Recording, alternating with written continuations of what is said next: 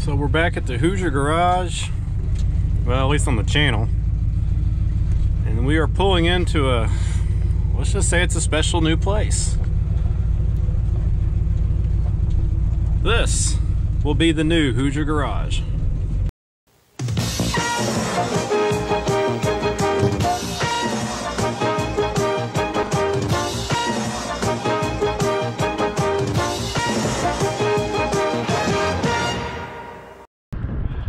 So I just hopped out, we got to our destination. Here's our van, here's my shadow, here's our garage. The horse trailer is not ours. The former owner of the house that we just bought is picking it up tomorrow, but this is our new digs right here. Welcome to the cornfields of rural Indiana. And not only do we have this garage, Noah, come here. Come here. Come here. There we go. We have this, it's an old pole barn. This is much, much older than this place. Best I can figure, this is probably built in the late 80s, early 90s, and this has been here probably since the 50s, maybe older. It's kind of a garage. We'll get into that in a minute and show you that, but we'll show you the inside of this and give you kind of an idea of what's going on. But we have much more space. Not only do we have these two bays, we have the workshop area, and then on this building there's a lean-to that we can put some stuff in there if we need to. So it's a really good situation here at the Hoosier Garage, and this is one of the reasons that we have been off the air, so to speak, for a while, because there's been a lot going on. We found this house and we have been pursuing it, and there's been the surgery that I had and all kinds of action, and yeah, so we'll just jump to the next thing and show you inside the garage. All right, so hey, we're gonna go in here. And here we go. Here is our new digs. See, we got ceiling fans. And there's a light over here. Let's see if we can get this one on. Somehow. Or probably right here. There we go. And there was light. Yeah, do you like this? This is gonna be Daddy's little play area. So here's our workshop area. Here's where we put one of the cars, and obviously you can take a car out and have a bigger expanded workshop. This would be nice for working on, to stand on with this concrete. We do have the obligatory crack on the floor. Not as bad as one in the Hoosier Garage #1, but that's what we got. We got our fuse panel here, you know, all the good stuff. Some big connections there. I gotta check on him, you know. 2-year-olds, you gotta keep an eye on. So we'll take a quick look around the back here. I just got on the trampoline with him. But we got a bunch of firewood here for our fire pit. And they use this for some kind of an exhaust pipe for a small stove in there. We might be able to pipe into that. I don't know. Probably have to raise that hole up there though. And look at the view. I mean, it's like, other than the noise they're making, all you hear is the highway off in the distance. It's about a half a mile or so from here. We have a little friend here. Hello. So let me get the key out. Oh, here we go. Aha! All right, so this, hey, there's a wall. It's almost like your own little apartment here. Kind of interesting. I think I might have an idea for this room for some Hoosier Garage special features. So stay tuned for that. And then we got this handy dandy situation there.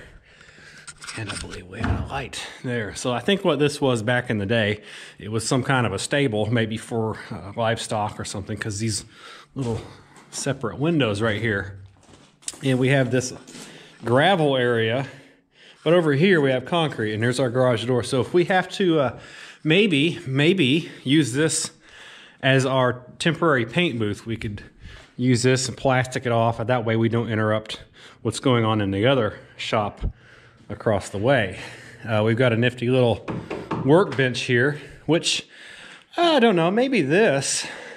We might take it and use it as a project table in our other area, but I'll feel it out and see what we got.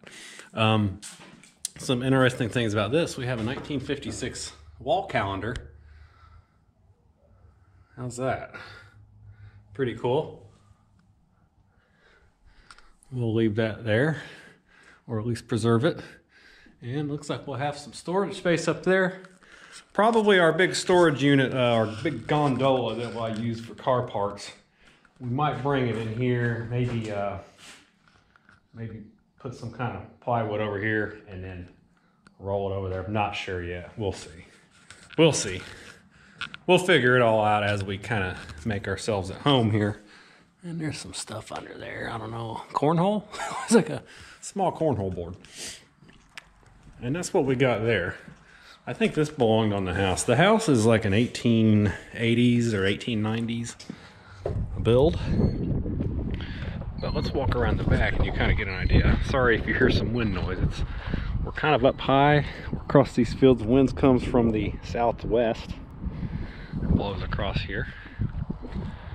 Here's an old kind of a wood-powered stove here. And basically I think what it does is it helps heat the water or something that goes into the house and causes it to warm, but they don't really use it. But we have all this firewood we can either use there or over at the fire pit. And then we've got here's our lean-to. Needs to be kind of smoothed out, but if we had to put an extra project car in here, keep it out of the weather, aka maybe our satellite, then we could put it in here.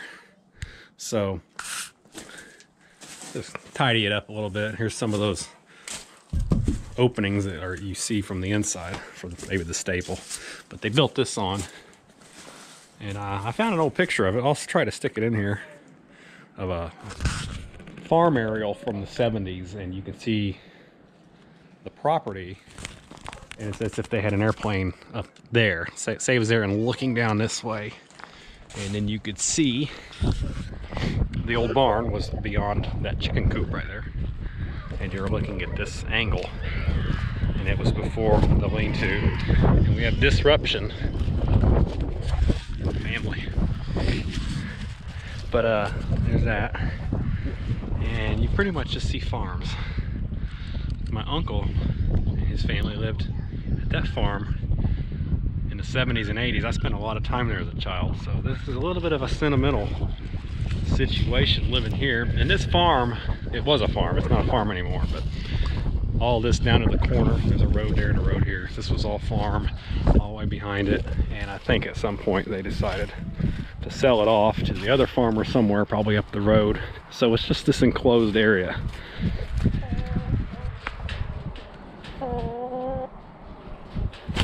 See? Chicken. So that is the new digs, and probably what we'll do, we will get back on our projects, but with there being in a new area and it hasn't been set up quite for an automotive situation, we'll go back to the garage, by the way. We'll have to spend some time kind of retrofitting it or adapting it to fit our needs.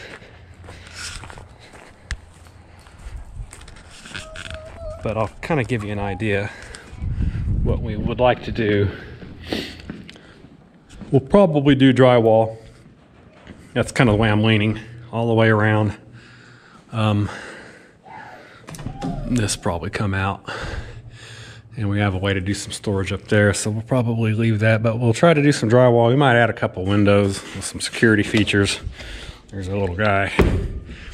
And maybe put in a metal roof or metal ceiling like what's on the outside. Take all this out, and hey, look, we got some wire. That's cool. And we've got some, awesome, we've got wire connectors free of charge, right? So we'll have that. We'll clean all this up. We'll probably put us a new toolbox over here, our old workbench here, and some of our other things that you're maybe used to seeing in the old garage. Look, we've got a Wilton. Ugh. That's awesome. This might be slightly bigger than the one I got, and it doesn't have a big crack down it too. So that's good, that's good. I mean, what can we say? And we're gonna build a sandblaster, and if it doesn't fit here, we might put it over there. That's kind of what's going on. Much more space, we can get more cars inside. We don't have the shuffle situation like we have at the Hoosier Garage #1, where you have, if you got to get a car out, you got to shuffle everything. This is a rural situation, dudes and dudettes, because we can just put a car over here. We can get it out of the way. We can pull it out of the garage. Let me come over here to get you out of the back lighting. And I'm just excited to death. We'll get all these limbs cleaned up, and so on and so forth. But I mean, you got a double bay side by side. We can just park something here and it not be in the way. We could put it right there. We'd like to put the van inside. I'm not sure, actually kind of curious if we can fit it here. It might be a little tight. We may not be able to fit it there, but if we really had to, I'm sure we can do something. But I know it'd go there if we level that out. We'll probably do a series like we've done on the Duster and the van. We'll probably have to do a series on garage, doing our garage up and how to be organized. And I've been working on that also while we've been waiting on this to close, anticipating and getting excited about that. So we'll get into some organizational things, cleaning up, maybe doing something with this. It's a little bit of a lift on that, so that makes it a little difficult to just grind it down and fill it. But it's not as bad as what I got out there. It gets a little rough here. So we're not sure about that. And just a lot of cleaning. Have to put some wall up. I want a really nice clean situation where you don't have a lot of knick-knacky tools sitting out collecting dust. So we're gonna have a toolbox, like a big garage toolbox type situation. Put stuff in, have a place for everything. I used to work at Snap-on and we did 5S, 6S, all that kind of stuff. So everything was about cleanliness, making everything available within reach or within an organized fashion. So we'll probably do a series on that, and it'll include things like our sandblaster that we want to build out of an old furnace oil tank. So if you're interested in seeing a big sandblaster that's made homemade, we're gonna jump into that. The toolbox, and maybe putting some cabinets up in here, maybe adding a window. So I'm gonna jump off here. I'm getting long-winded. We need to get some stuff unloaded. I brought some things out in the van. So like I said, comment below, like, subscribe if you're interested in this, and we'll see you next time on the Hoosier Garage.